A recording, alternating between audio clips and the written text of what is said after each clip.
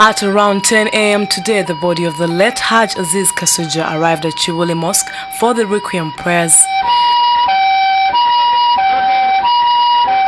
Government officials, politicians, religious leaders, friends and family attended the prayers at the mosque.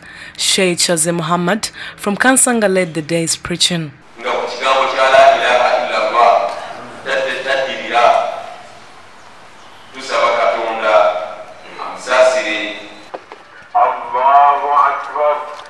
Hajj Kasujja suffered a heart attack last evening while attending a meeting at Broadway School in Kawempe and was pronounced dead upon admission at Platinum Hospital in Wandegeya.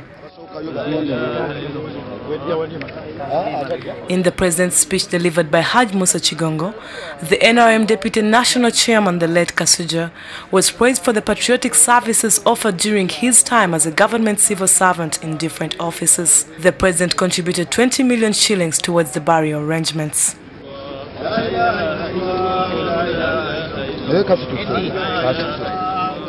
The Lord Mayor for Kampala, Arias Mulago, together with a number of politicians, lauded the late for the continued support towards the Muslim fraternity, being a courageous and hard-working person, adding that his death is a big blow to the country. Because I've said, as family members, we have had candid talk with him, one-on-one.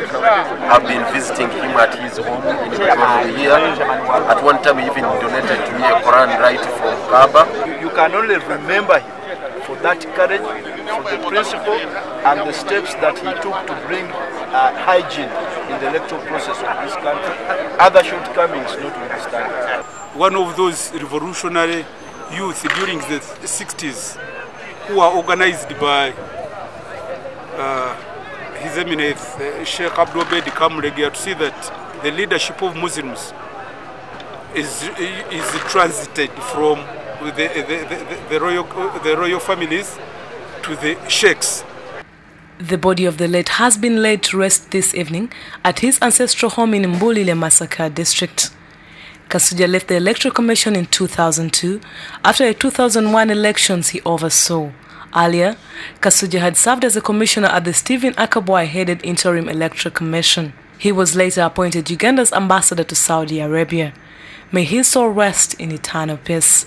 Report compiled by Juliet Namoya for Urban TV.